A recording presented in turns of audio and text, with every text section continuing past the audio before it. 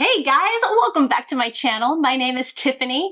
As the temperature starts to change with the arrival of September, let's go ahead and kick it off with a brand new crochet stitch of the month for our temperature blanket. The September crochet stitch of the month is going to be the half double crochet puff stitch. I really love the texture of the stitch, and I think it adds a warmth and dynamic to this blanket that we have not seen yet. The fact that this blanket is a sampler blanket as well, and we haven't played with puff stitches yet, I think it's time. Definitely time. When you get a second, please go to my website, crochetwithtiffany.com, and print out your calendar stitch card. Circle all the days that you are going to account for so that way you can stay on track. On this stitch card, I include how to do a puff stitch, just as a refresher reminder in case you need it.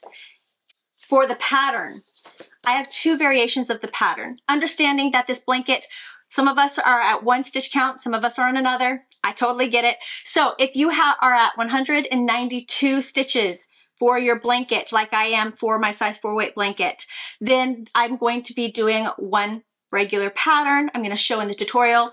If you are working an odd number, like 131 that I have with my size 5 weight temperature blanket, then we are going to be working this pattern with one stitch difference at the very end. We're just changing one stitch at the very end. And I'll show you that in this tutorial so that way you can make this pattern work out awesome, and that way you can keep the sides of your work straight, which all of us are trying to achieve. Okay, when you are ready to go, you have your stitch card, grab your blanket, grab your yarn. Let's go ahead and start working on the September half double crochet puff stitch. All right, getting started. So the half double crochet stitch does not have a right or wrong side to the pattern. So you can really begin on whatever side of the blanket you want. It's not a big deal. Please ignore my ends. I have not gotten around to weaving them in yet. Have you gotten around to weaving in all your ends in yet? Let me know in the comment section below. I would love to know if you're on top of things, unlike me here. Go ahead and attach your yarn by slip stitching into that first stitch space. Great, and now we are ready to begin. You'll start by chaining 3, and that chain 3 does count as your first double crochet stitch and takes that first stitch space. For this pattern, we will make a puff stitch in the second stitch space. So go ahead and yarn over, insert a crochet hook into that stitch, yarn over and pull through, and go ahead and pull level. Then yarn over, insert our crochet hook into the same stitch, yarn over and pull through, pull level. Do that one more time, yarn over, insert crochet hook, yarn over, pull through, pull level. You want a total of 7 loops on your crochet hook, 1, 2, 3, 4, 5, 6, 7, before you yarn over and pull through all the loops on your crochet hook. There's your puff stitch. Aha! Then chain 1, skip the next stitch, and puff stitch in the next stitch. Yarn over, insert, pull through. There's 5. Yarn over, insert, yarn over, pull through, and there's 7. Yarn over, pull through all loops. Chain 1, skip 1. Again, yarn over, insert crochet hook, yarn over, pull through, yarn over, insert crochet hook, yarn over, pull through, make a song out of it, yarn over, insert crochet hook, yarn over, pull through, till there's 7, then yarn over, pull through all, and repeat. That's all we are doing. Go ahead and repeat this all the way to the end, and I'll show you how we close off row 1 of this pattern. Awesome, to end row 1, we're going to double crochet in that last stitch. Great, and that helps keep everything nice and straight. So with this particular pattern, we are ending with a chain 1, skip 1, double crochet in the last stitch. Okay, moving on to row 2, we will start by chaining 3. The chain 3 does count as our first double crochet stitch, and we'll take that first stitch space. We're going to begin by making our first puff stitch in that first chain 1 space. So go ahead and work the puff.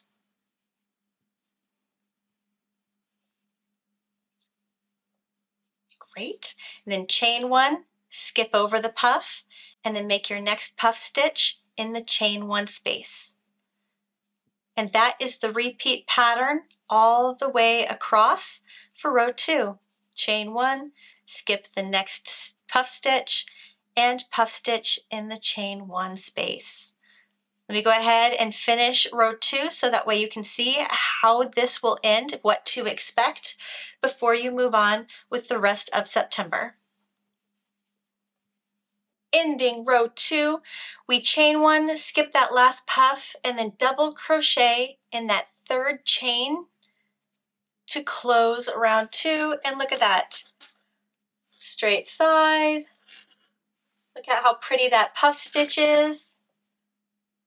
Very nice. Okay, so for this pattern, all we need to do is repeat row 2 over and over for every single day. That is it. Now let's go ahead and move on to what we would do differently with the pattern if you were working an odd number of stitches. All right, so now I'm going to show you what the row will look like if you're working an odd number of stitches. So we will begin with the chain 3, like we always will.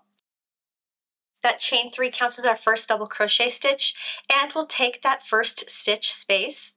Our next stitch is going to be the puff stitch in the 2nd stitch. Yarn over, insert crochet hook, yarn over, pull through. That's 1. Yarn over, insert crochet hook, yarn over, pull through. That's 2. Yarn over, insert crochet hook, yarn over, pull through. That's 3. There's 7 loops on my crochet hook, yarning over and pulling through all 7 loops. And then chain 1, skip 1, puff stitch. Repeat this pattern all the way across, and I will meet you at the very end of row 1 to show you how it will look differently when you end this row with an odd number of stitches.